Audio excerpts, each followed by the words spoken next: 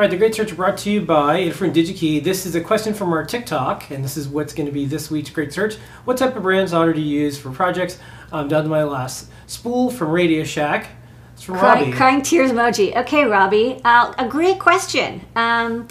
Because, yeah, solder is not as easy as it used to be. And, yeah, a lot of people really liked solder that they could get from their local electronics shop. And I thought I would show that you can buy solder from Digi-Key, which is... it's kind of obvious, of course they would sell solder, but a lot of people don't think about that. They end up buying it from elsewhere because they don't your hardware store or whatever, when in fact you can buy pretty much any kind of solder you like from Digi-Key. So let's go check out what's available on the Digi-Key site for solder. Okay, so let's open up Digi-Key. And so one thing I wanted to show is the person asked, how do I get, I got my Radio Shack solder. So what a lot of people, when they say that, what they mean is, and I'll move this over here, they mean the silver bearing, they mean the silver bearing solder. This is kind of like a famous, not inexpensive, but really popular solder that was available for many, many years at your local shop. And one cool thing about solder is you can, solder is solder. Pretty much, as long as you get the same metal contributions correct, all the different metals that are inside of the solder, you're going to have the same experience, which is really good. So if you want to get a pound of this instead of 1.5 ounces, it's possible. But here's something to watch for. So I went to Digi-Key and I just typed in, this says silver bearing solder, and I was like, okay, I'll search for silver solder. And what came up was actually, there's a couple categories, but if you go to solder, you'll notice that they do have solder, but the only ones that come up under this search are these lead-free solders that are, and then you have to look at the composition, 96% tin and 4% silver. So let me show also only the in stock, which is not what you want, right? This composition is not the composition you see in this photo, which is 62-36-2. And it says here, tin 62, lead 36, silver 2. And if you're wondering, well, how do you know what all these are? You look it up in your periodic table of the elements. That's how these are labeled. So they don't literally say lead. Well, there's still something that say lead-free, but they won't say tin 8% or whatever. You have to look up the symbol on your periodic table. So having done that, if you look at this, then you're probably thinking, well, they don't stock the kind of solder. But it's not true. They do. You just have to know how to search for it. So instead, what you want to search for is wire solder. And solder comes in bars and pastes and stuff, but we're looking for the wire solder style. And then click on solder. I'm sure all the British people are it's solder. Sorry, I'm American. It's solder here. Okay, and then let's go to active, just so we only get stuff we can get. And again, we want wire solder, so let's select that. And there's all these different brands, but here you can see the compositions. And again, it's in, it's chemical percentage style, so you'll have to read carefully because there's a lot of letters and numbers. And they're not sorted because it's not a number. So going back, this is tin 62%, lead 36. So let's see if we can get close.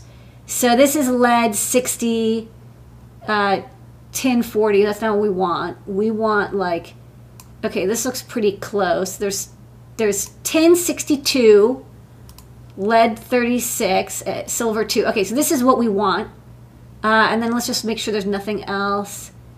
There's a couple other silver ones with this AG symbol, but they have more tin. We want the tin lead. Now, say this is, obviously it has lead in it. It is not lead-free solder. So if you are running a row house shop or you're trying to be a lead-free operation, you wouldn't use this in production. However, I do use leaded solder when I'm putting together prototypes. Why? It's just it is a lot easier to use, and it's a lot easier to rework. And if I'm doing prototypes, I may not have all the tools that we have in production where we do, stenciling and we have optical inspection. So I might use leaded solder at home because I'm in America and it's legal to use leaded solder. This is the land of the free and the leaded. Okay, so apply to only see those. All right, so now we have a lot of options, but let's look at only the ones in stock because I'm going to order this today.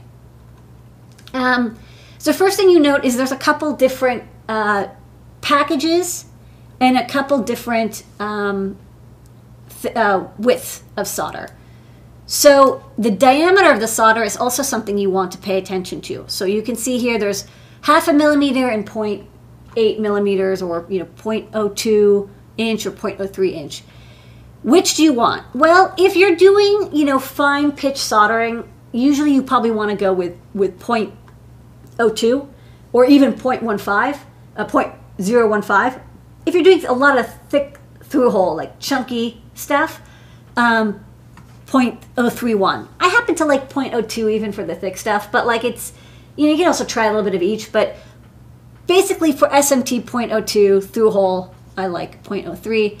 If you look at this is kind of right in the middle there, it's 0.022, but let's just say 0.02.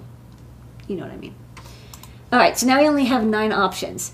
So now the options are, there's a couple different suppliers. There's Chip Quick and there's Kester.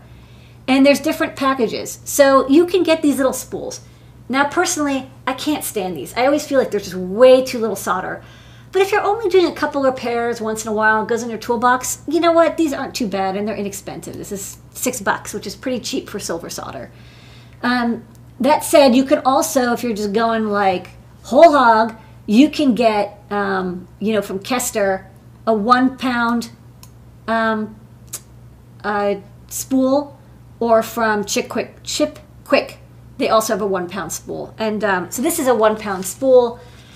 This lasts like a really long time. Like, even I using solder all the time, this will last me more than a year. So a pound is quite a bit. That said, if you really like this solder, you pick up a pound of it for $50 and you never have to think about it again. But, let's say we're not like that. We want, like this one is 1.5 ounces, 42 grams. I personally think that you should probably get about 50 grams plus of solder. Anything less, and I think you're just going to be frustrated because you're running out unexpectedly. So let's look at the 2 and 4 ounce, maybe also the 8 ounce. And let's ignore the 1 ounce spool, way too small. And the less than 1 ounce tubes, also ridiculous. Another thing just to watch for is there's a couple different fluxes available. There's no clean water soluble, and rosin activated. Now, technically, I believe that the this silver bearing solder, even though it's not mentioned here, I believe it is rosin activated, which is a solder that's technically you need to clean off. And I personally prefer no clean. And luckily, when you're looking for these sizes, it's only available no clean. If you really want to research whether you want activated, activated is going to be a little bit easier to solder and rework with, but it is active. Like, you should clean it off after you're done. Whereas no clean, you don't have to clean. Okay, so given that these are all no clean, here's your options. So you can get 2, 4, and 8 ounce for about $12, $20, and $25. The more you get, the cheaper it's going to be. That's just how it goes. It's kind of like some incentive to get a little bit more.